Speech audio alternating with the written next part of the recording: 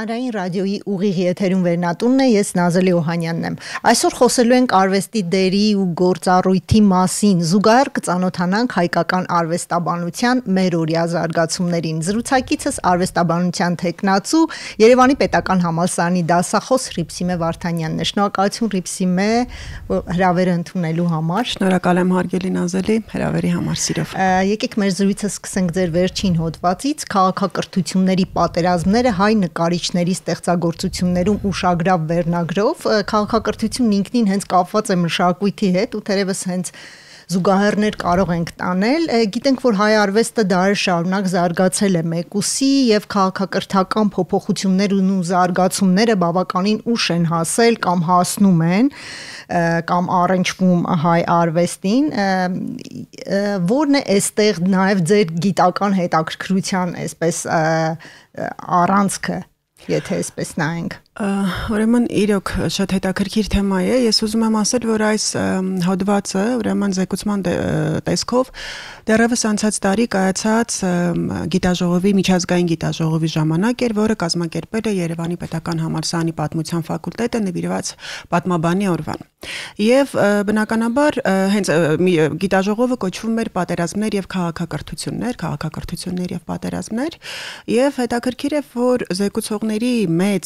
զեկուցողների մեջ առավել մեծ թիվ էին կազմում հիմնականում պատմաբանները։ Եվ թվում է, թե այստեղ արվեստը ինչ գործ ունի, բայց շատ ավելի մեծ է արվեստի գործը այստեղ, որովհետև եթե խոսենք առհասարակ պատերազմական, ռազմական տեսարաններից, պետք է ասեմ, որ հայկական նկարիչները, հայ նկարիչները մեր կյանքի ցավալի ողբերգական էջերին անդրադարձել են բազմիցս, այսինքն սկսած ավարայրի ճակատամարտից մինչ ուրեմն եղերական մեր մեծ եղեռնի կերպարումը, եւ այստեղ նաեւ բացի ռազմական տեսարանները բուն հենց նպատակն է նկարիչների կարևոր, այսինքն յուրաքանչյուրը նկարիչներից ստեղծագործողներից փորձել է նաև իր անձնական վերաբերմունքը այդ ամեն ինչին ցույց տալ։ Իսկ եթե առհասարակ դուրս գանք հայկական, ելի կվերադառնամ, բայց հիմա մի փոքր խոսենք ավելի լայն ուրեմն շրջանակներով, առհասարակ ռազմի տեսարաններ, պատերազմական տեսարաններ դեռևս հնագույն քաղաքակրթություններում արվեստի տարբեր ճյուղերում պատկերվել են, կլինեին ռելիեֆներ, որմնանկարներ, քանդակներ եւ այլն։ Եվ հիմնականում պատերազմող երկրները, երբ որ պատկերում էին արվեստագետները տվյալ երկրի, մշտապես այսպիսի բան կար, որ իրենց առաջնորդին պատկերում էին հաղթանակողի դեպքում շատ բարագայում անգամ, եթե առաջնորդը չէր հաղթել, այսինքն իրենք պարտություն էին կրել։ Այստեղ շատ հետաքրքիր բան կա, այսինքն արվեստը ինքը ոչ միայն բացի իր ստեղծագործական արվեստ ներկայացնելը, այսինքն ստեղծագործական արժեքից զատ, արվեստագետները ունեին մեծագույն, ուրեմն այսպես ուղղվածություն, քարոզչություն, այսինքն մարտիկը պետք է մշտապես լիներ ոգով արի եւ տեսներ, որ իր առաջնորդը երբևէ չի պարտվում։ Դա որ թվականների մասին է։ Դա ասում եմ հնագույն քաղաքակրթություններից սկսած, այսինքն այդ ամեն ինչը եղել է։ Հիմա եթե գանք այս թեմային, ուրեմն քաղաքակրթությունների պատերազմը հայ նկարիչների ստեղծագործություններում, ես իդեպ ասեմ հոդվածում առաջնորդվել եմ ըստ պատմական դեպքերի, ուրեմն հերթագայության եւ ոչ թե ըստ ուրեմն նկարիչների տարեթվերի ծննդյան, ասեմ, որ հավարայրի ճակատամարտին անդրադարձել է Էդուարդ Իսապեկյանը բազմիցս, հենց վերցնելով հիմք ընդունելով Դերինիկ Դեմիրճյանի Վարդանանք, ուրեմն ստեղծագործությունը գեղարվեստական եւ կան գրաֆիկական թերթեր, նաեւ ունի գեղանկար։ Հետաքրքիր է, որ ինքը այստեղ փորձել է չմոռանանք, թե ինքը ծննդով որտեղից էր, այսինքն միևնույն է, անկախ ժամանակաշրջանը, երբ որ նկարիչը որևէ գործ ստեղծում է, արվեստագետը, հիմա մենք ճիշտ է խոսում ենք նկարչությունից կերպար, բայց արվեստագետը եթե որևէ բան ստեղծում է, այդտեղ ուրեմն կա այն ժամանակը, որի մասին նա խոսում է, ստեղծագործում է, տվյալ ժամանակաշրջանը, որում նա ապրում է, եւ առհասարակ իր ներքին այդ հոգեվիճակը։ Ներողություն, Հռիփսիմե, իսկ քաղաքակրթությունները միշտ են վերաբերվում օրինակ պատերազմներին կամ ճգնաժամերին։ Դե հիմա տեսեք, ուրեմն ես ասացի Էդուարդ Իսապեկյանը, նույն հիմա գալիս եմ դրան։ Խանջյանը Գրիգոր ինքը երբ որ Վեհապար Հայրավազգեն առաջինի հետ ուրեմն ստեղծվեց գրերի գյուտը եւ ուրեմն Վարդանանց ավարայրի ճակատամարտը Վարդանանք գոբելենների համար ուրեմն այդ կարտոնները ստեղծվեցին Գրիգոր Խանջյանը մեծադիր այդ ստեղծագործության մեջ տեսեք ինչ է որ ասում մենք ճիշտ է Վարդանանքն են ապատկերել, բայց այդ գրաֆիկական ճշգրիտ ուրեմն գծանկարչական մոտեցմամբ ինքը պատկերել է բոլոր ժամանակների հայ հերոսներին, այսինքն այնտեղ սպարապետի կողքին մենք տեսնում ենք Դանիելին, Վարուժանին, մենք տեսնում ենք Կոմիտասին, մենք տեսնում ենք մեր այլ ստեղծագործողների, որոնք իրենց հերթին ստեղծել են քաղաքակրթություն, որն է դա պահպանել են հայոց լեզուն, որն է դա պահպանել են մեր կրոնը, այսինքն Խանջյանը իր բաներում հարցազրույցներում բազմիցս ասում էր, եթե չլիներ Վարդանանց պատերազմը, չէր պահպանվի մեր կրոնը, մենք կկորցնենք մեր ինքնությունը իբրև հայ, եւ եթե չլիներ գրերի գյուտը, Այբուբենի ստեղծումը, մենք չենք լինի, ուրեմն չենք գրի հայոց լեզվի, չենք լինի հայոց լեզվի կրողը։ Վարդանանց պատերազմը նաեւ մեզ պահպանեց իբրև քրիստոնյա ուրեմն ասկ ժողովուրդ։ Հիմա իսկ այդտեղ տեսանելի չի ժամանակը օրինակ Խանջյանի ժամանակը կոնկրետ ես հենց դա եմ ասում չի կարող տեսանելի խորհրդային ժամանակը եւ խորհրդային պահանջները արվեստի դե հիմա տեսեք չի կարող այդտեղ ժամանակը չլինել տեսանելի բայց այստեղ մենք մինչ այս եթերը խոսեցինք նաեւ ազգային մոտեցումից շատ հետաքրքիր է որ յուրաքանչյուր ստեղծագործող Այդ ազգայինը նայեք ասեմ արվեստում չէ, պարտադիր չէ, որ դու օրինակ մանրանկարչությունից ինչ որ դետալներ վերցնես, ինչ որ խորհրդանիշներ, այո, ինչ որ խորհրդանիշներ վերցնես, որոնք համարվում են մեր ազգային եւ այլն, ոչ, դրանով չի։ Հիմա տեսեք Մարտիրոս Սարյանը երբևէ այդպես խորհրդանիշներ չի օգտագործել, բայց ավելի քան ազգային է։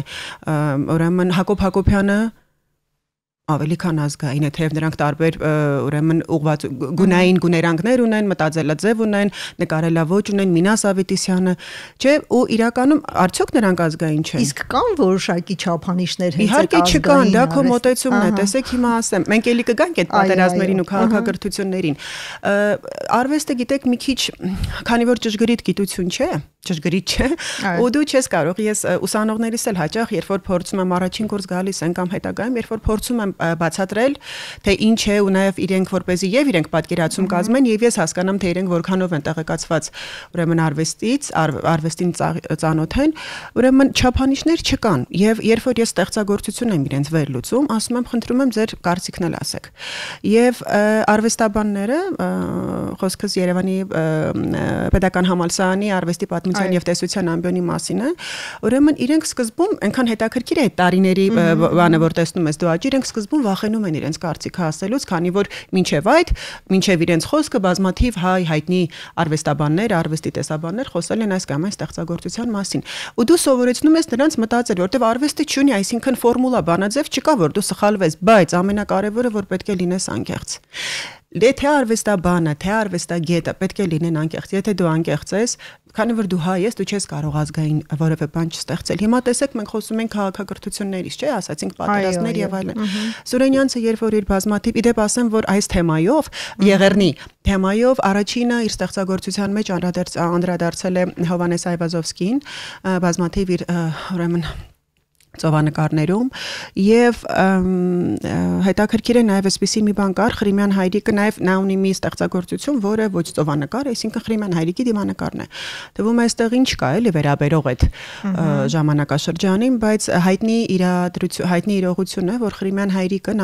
նամակով դիմել է ուրեմն ծովանկարչին Հովհաննես Այվազովսկուն եւ ասել է, խնդրել է, որպեսզի նա իր վերաբերմունքը ցույց տա այս կատարվող իրավիճակին, անդրադարձ կատարի։ Բնականաբար սա այն թեման է, որ պիտի խմորումներ լինի եւ նա ստեղծել է այդ գործերը եւ ասես դրա այսպես բան, իբրև խորհրդանիշ նաեւ Ղրիմյան հայրիկի ստեղծագործությունն է։ Հետաքրքիր է տեսեք ոչ կա Եղեռնի տեսարան, ոչ մենք հստակ չի ոչինչ չէ, բայց մենք Ղրիմյան հայրիկի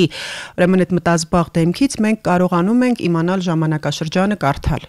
Ու դա շատ հետաքրքիր է։ Եթե խոսում ենք այդ քաղաքակրթությունների պատերազմից, տեսեք նույն Եղեռնի թեմային անդրադարձել են բազմաթիվ ժամանակաշրջանները, եթե նայենք Բաշինջաղյանն է, Սուրենյանցը ասացի, Եղիշեթ Հադևոսյանը, ել չեմ ասում այն ստեղծագործողները, ովքեր վերապրել են այդ ամեն ինչը։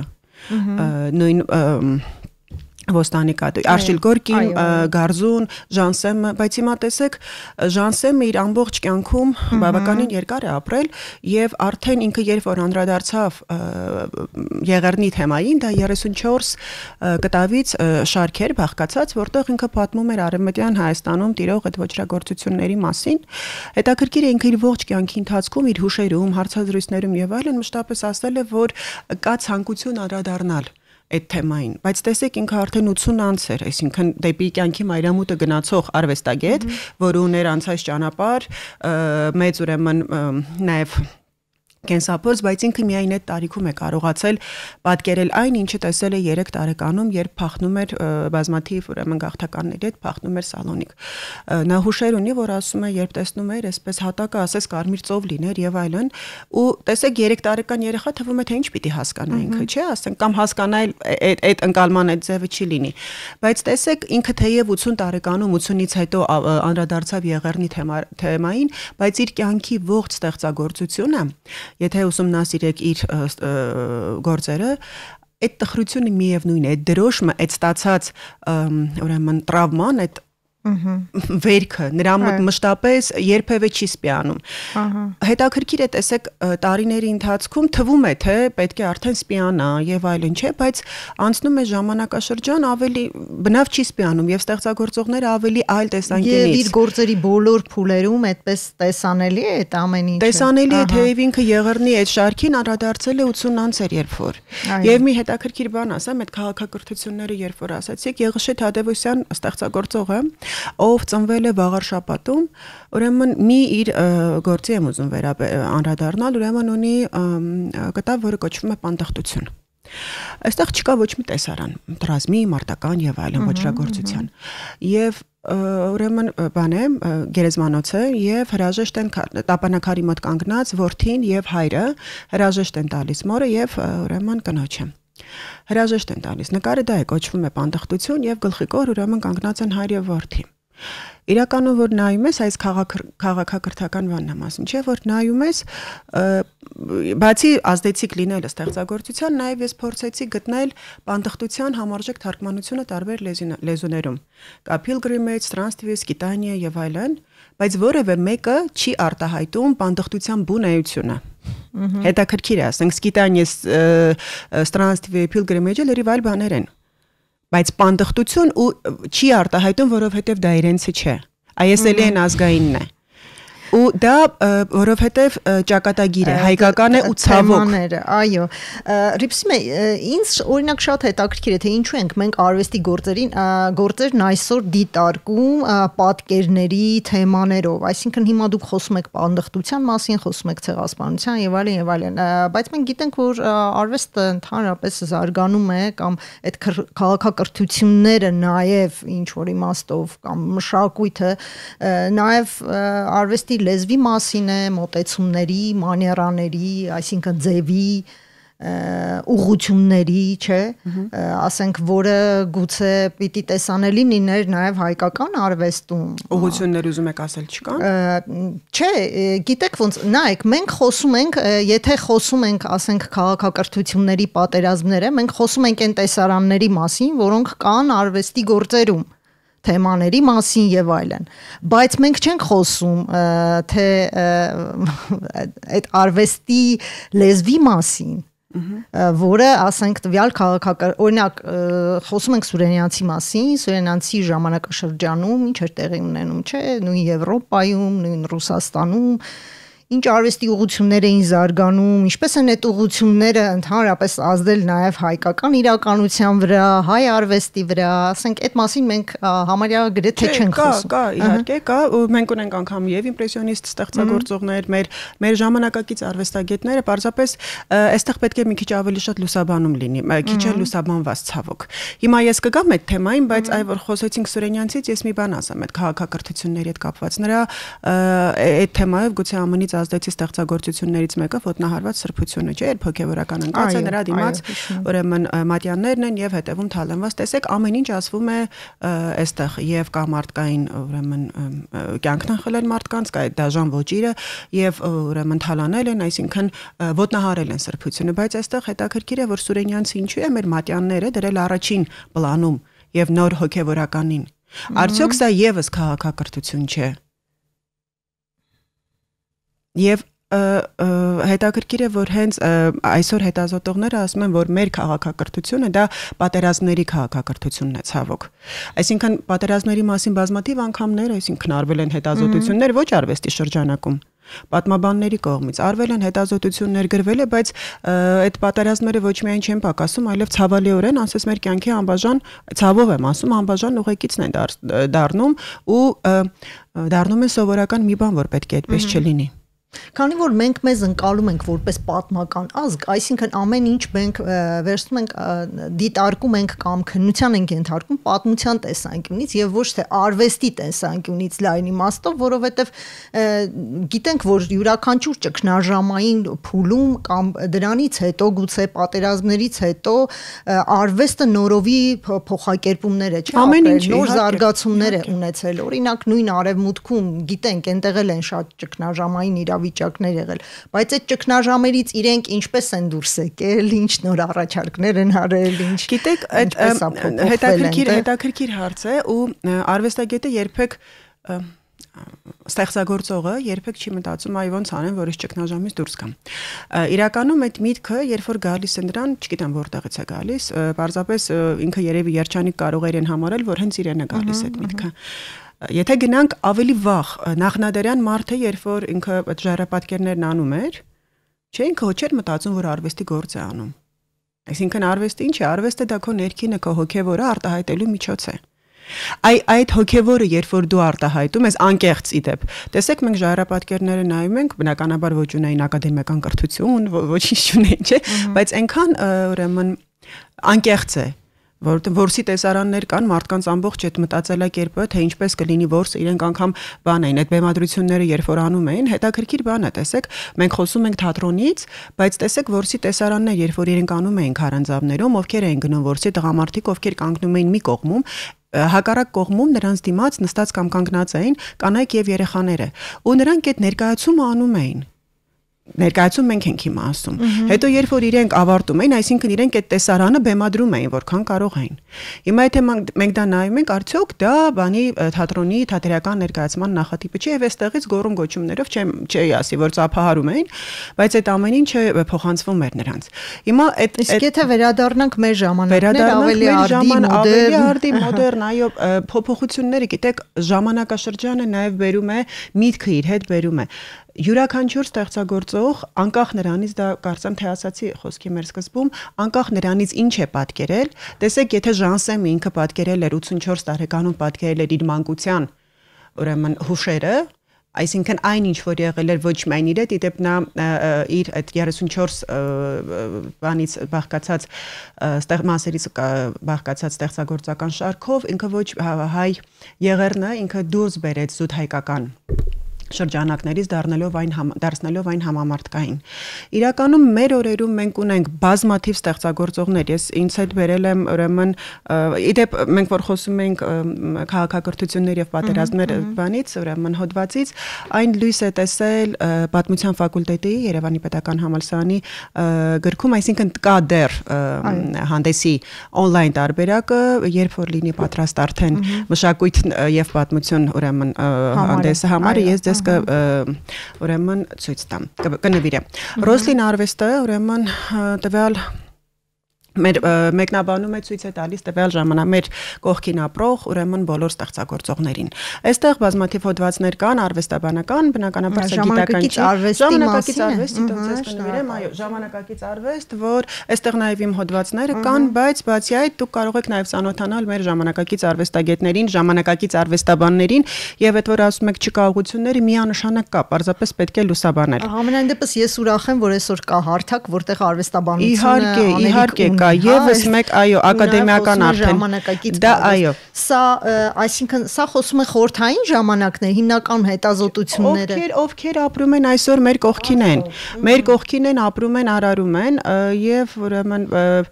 հանդեսի խմբագիրը հենց հիմնադիրը Վրեժն է Արաքելյան, այդտեղ ուրեմն հետաքրքիր հոդվածներ կա եւս մի նվեր, սա ազգային ակադեմիայի ուրեմն լույս ընծայած հանդեսներից է, որը կոչվում է արվեստագիտական հանդես, այստեղ դուք կարող եք գտնել բազմաթիվ կրկին հոդվածներ արվեստաբանների եւ երաժշտագետների, այսինքն արվեստին, կերպարվեստին, տարբեր ճյուղերին վերաբերող թեմաներ։ Իդեպ ասեմ, այսօր սա ձեզ Գիտությունների ազգային ակադեմիայի արվեստի ինստիտուտը Աննա Ասատրյանը մեծ առաքելություն են ծավալում, այսինքն դրանք հանրայնացնում են առավել մեր այսօրվա արվեստը ոչ միայն այս պարբերականներում, այլև բազմաթիվ կազմակերպված գիտաժողովներում, որոնցից վերջերս 23-ի վերջին ուրեմն երիտասարդ արվեստաբաններինն էր, շատ ավելի մեծ մասշտաբներով կազմակերպված մի փոքր ավելի վաղ Վիլյամ Սարոյանի 115-ամյակին նվիրված միջազգային գիտաժողովներ, այսինքն բազմաթիվ զեկուցումներ եղան, որ թվում է թե ամեն բան ասված է Վիլյամ Սարոյանի մասին, այ մենք խոսեցինք այդ հանրահռչակումից, չէ, Վիլյամ Սարոյանին բոլորը գիտեն, բայց արի ու տես, որ զեկուցումների ժամանակ այնքան բաներ են պարզվում, գործընկերները այնքան հետաքրքիր ուրեմն զեկուցումներով են հանդես գալիս, որ իրականում դու զարմանում ես, թե ինչքան նոր բան կա բացահայտելու, պարզապես պետք է ուրեմն բացահայտել այդ ամեն ինչը։ Բազմաթիվ իմ արվեստաբան ընկերները, թատերագետ ընկերները, նույն Անուշ Ասլիբեկյան հետաքրքիր զեկուցումներով հանդես եկան, որ դու նորովի բացահայտում ես։ Ես այդտեղ ներկայացրեցի Հենրիկ Սիրավյանի արվեստում Վիլյամ Սարոյանի կերպարը։ Եվ այդտեղ այդ ձեր ասած ուղղությունները որոշ չափով արծարծված էին, որքանով որ նկարիչը հետևել է այդ ուղղություններին։ Հետաքրքիր է, որ նույն Սիրավյանը ոչ միայն ինքը իբրև նկարիչ է այդտեղ հանդես եկել, այլև այն հայտնի լուսանկարները կարծում եմ տեսած կլինեք Սարոյանի եւ Հրանտ Մաթեւոսյանի, ինքն է լուսանկարել, քանի որ եւս սիրում էր լավ լուսանկարիչ էր եւ սիրում էր լուսանկարել, ու հետաքրքիր այդ պատմությունները, երբ նայում ես ոնց է Վիլյամ Սարոյանը, Հենրիկ Սիրավյանը ու Հրանտ Մաթեւոսյանը գնացել Ահնիձոր, տեսնելու որ Վիլյամ Սարոյանը տեսնի Մաթեւոսյանը որտեղ է ծնվել, որովհետեւ իր սիրելի գրողն էր, տեսեք մեծ գրողը ասում է իմ սիրելի գրողն է։ Եվ այդ բանն է, տեսարանն է, սենց պատմում է, թե ոնց են ուրեմն Հրանտ Մաթեւոսյանի հայրը եւ Վիլյամ Սարոյանը իրար գրկում, փաթաթվում, Հրանտ Մաթեւոսյանի հայրը ասում է վայ Վիլյամ Սարոյանն է, ասում է այնքան լավ է Հրանտ Մաթեւոսյանը դա ներկայացնում, ասում է հայրս ասում է էշի վրայից պարկը մի կողմ գնաց, էշը մի կողմ եկավ, փաթաթվեց Սարոյանը փաթաթվեց, ասում է ոնց Հրանտ Մաթեւոսյանի հայրն է, այսինքն այդ պատմությունները երբ որ տեսնում ես, հիմա արդյոք չեն կարող ստեղծվել այս պատմություններից ելնելով ազգային դիմագիծ ունեցող բաներ։ Հռիփսիմե, բայց դա վիզուալության մասին է արդյոք խոսում, թե դա պատմություն է կամ գրականություն։ Հիմա տեսեք, դա ներքին արվեստ է։ Օրինակ ձեր պատմությունները դրանք ինչ որ հետաքրքիր տեքստեր են, պատմություններ են, դա կարող է լինել գրականություն, լավ էսե։ Դրանք հոգևորից է, տեքստը, պատմությունը եւ այլն գալիս է հոգևորից։ Հիմա տեսեք, երբ որ սկսած միջնադարից ու ավելի ուշ, երբ որ մեր արվեստը դարձավ աշխարհիկ, երբ որ պատկերում էին կրոնական ուրեմն տեսարաններ ու հատկապես տիրոջը, տիրամորը, տեսեք, դուք չեք նկատել, որ մեր սրբանկարները, կլինի Հովնաթանյանների արվեստը եւ եվրոպականը ռուսականը լրիվ տարբերվում են։ Թվում է նույն անձանց, նույն ուրեմն էությունների մասին է խոսքը, հա։ Տիրոջ մասին, տիրամոր մասին, հայր աստուպես լրիվ տարբեր են։ Արդյոք դա հոգևորն ու ազգայինը չի, որովհետև յուրաքանչյուր ազգ տիրոջը եւ սրբերին փորձում է իր ազգային իր ընկալումով պատկերել։ Եվ ուրեմն մանրանկարիչները եւ ստեղծագործողները արդյոք պատահական է, որ պատահականություն է համարում, որ նրանք ծոմ էին պահում, աղոթում էին սրբանկար ստեղծելուց առաջ, բնավ ոչ։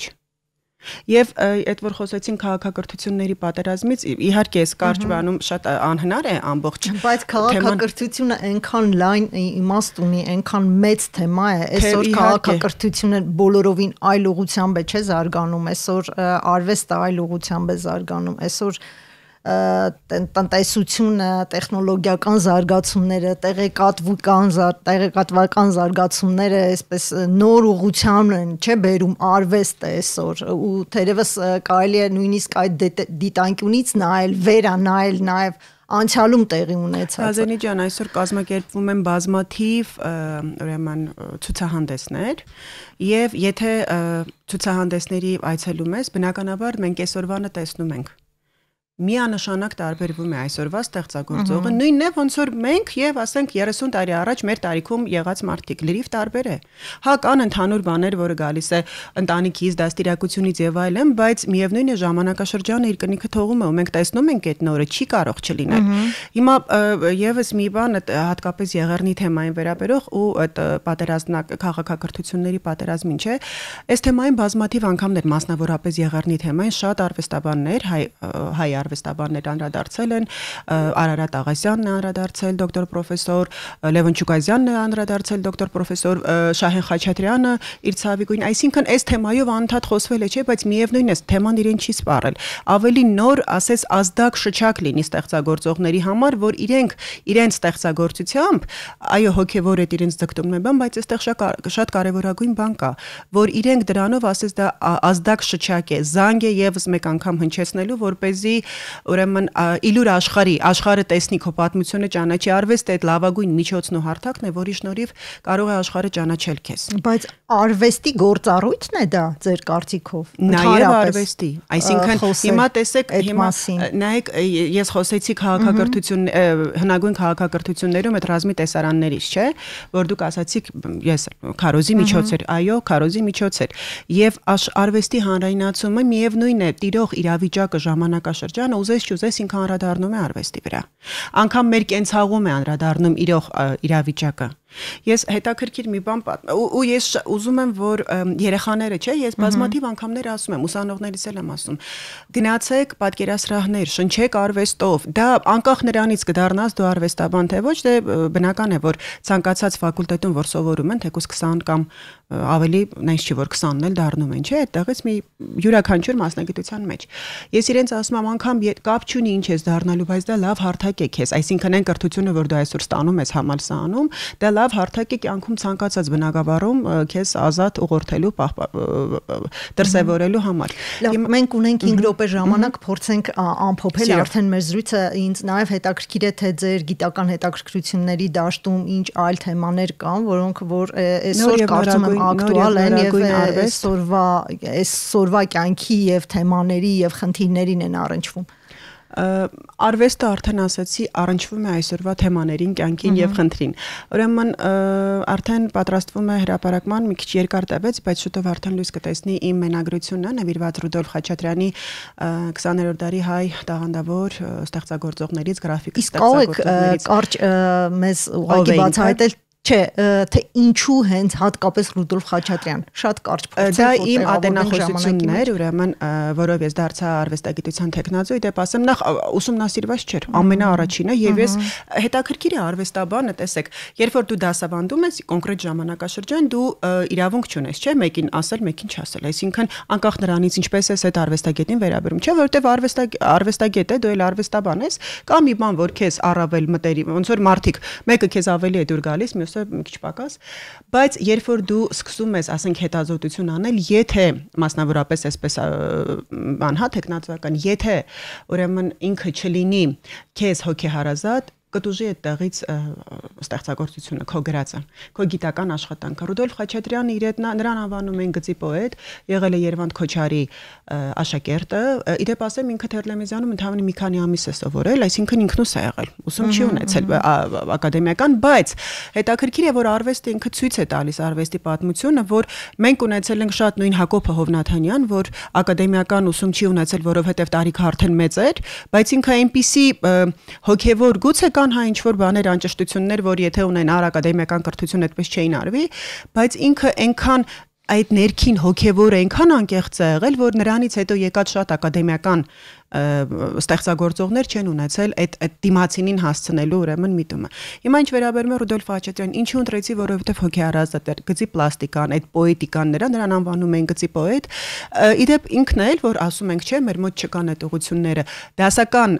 հիմքի վրա է արվեստի ստեղծագործել, բայց միևնույն է, ուրեմն ինքը կրել է մոդեռնիզմի բոլոր ուղղությունների ազդեցությունը։ Եվ իհարկե հետաքրքիր, ուրեմն նորարարական ստեղծագործող էր եւ նաեւ շարունակողն էր Երվանդ Քոչարի արվեստի։ Եվ սպասենք առաջիկայում ձեր մենագրությանը։ Այո, եւ ես ուղղակի կուզեմ, եթե ունենք ժամանակ, արվեստի դերը ես չէի ուզի, որ արվեստին նայեն այսօր ինչպես ինչ որ մի կից բանի։ Ոչ, արվեստը հենց դա կյանքի քո ապրելաձևն է։ Ես մի փոքրիկ բան պատմեմ, հիշում եմ 90-ականներին այդ ցուրտ ու մութ տարիներին, երբ որ դուք հիշում եք ինչ ծմերներ էին, ամբողջապես ցուրտ բան, մենք ապրում ենք երկրորդ հարկում եւ ուրեմն դիմացի այդ բանը մայթեզրը շատ երևում էր, էլի, համ գրեթե մի քիչ ցածր էր, բայց երևում էր, մի քիչ բարձր էր, երևում էր ուրեմն մեր տունը, հայրիկս այդ սպիտակ այդ